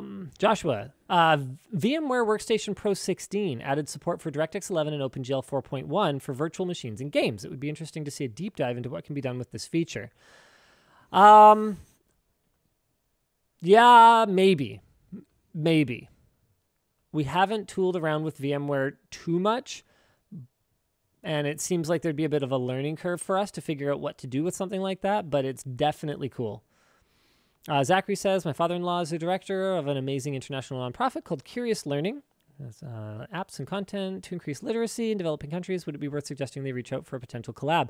We don't do a ton of collabs just for the sake of collab, and we tend to try to keep things pretty on topic. And by on topic, I mean like hardware on topic. Software is not really something that we've got a lot of audience overlap with, believe it or not. Yeah. There's certain categories that you would think intuitively would perform really well for us, but I was actually having a conversation with our Tech Wiki writer, John, about how, gaming topics are not performing particularly well on that channel. And he's like, what, are they just not gamers? And it's like, well, it's not that they're not gamers. It's just that that might not be what they consume on YouTube, right? Yeah. Michael asks, thoughts on some chip manufacturing being moved to the US and how/when it will affect this shortage/the market? Well, not for a few years, but yes, it should help. But it also won't affect certain things. Like, for example, one of the issues with the automotive industry is they're still just using a bunch of outdated crap that nobody wants to build more fab capacity for. So if they don't change that, then it's not going to help. And this is part of your question, but fab capacity takes a long time to bring online. And even when it is online, as far as my understanding goes, it takes a bit to get it efficient as well. Chris E. Yes, more WAN-themed products like the pants that I'm wearing right now. Would love to get your thoughts on DIY Perks custom PS5 chassis. I haven't actually seen it. Sounds cool. Everything DIY Perks does is amazing. Yeah. Chris B. This topic reminded me that I could use a new water bottle, so I went with the Stormtrooper look one in hopes it won't hit anything and will stay dent-free for longer. That's very funny. Very funny, Chris. Get it? It won't hit anything? We've actually had that joke a couple times on WAN. Have we already? All right. Well, that's a shame. Yeah. Mal asks, any word on the new kids book? I haven't started it yet. I'm sorry. You are making one, though. I want to do a counting book. I want to do a colors book, shapes book. I just... Also, is LTX 2022 happening? So far, that is the tentative plan. We're going to try. We're going to give it a shot. Hunter, been watching since the Langley House. Love the way your channel's going. Would you say Secretlab chairs are comfy? So they sponsored this show, full disclosure, like they were a sponsor of the WAN show. But before Secretlab had sponsored us, we talked about them in Alex's Intel Extreme Tech upgrade. And as far as I can tell, they're using exactly the same materials as Maxnomic, who I've been an advocate for through sponsorship and not sponsorship for many years now. I think they're good quality chairs. They don't have a lot of the same issues as the other gaming chairs. They have that look, right? But the material quality is significantly better than a lot of the really bad gaming chairs out there. Yeah. Final two, last two. Eduardo. Oh, wait, this is more asking about LTT socks. Okay, I already answered that. What's up, Eduardo? And Matthew, can Floatplane get merch discount codes like the YouTube join channel? Yes, I don't see why not, but I don't know if we have a mechanism for it yet. We can get it working though. Okay. Do you want to throw that in the doc or whatever? It's there. And do you want to throw this show to being over? Yeah. Thanks for watching. Bye.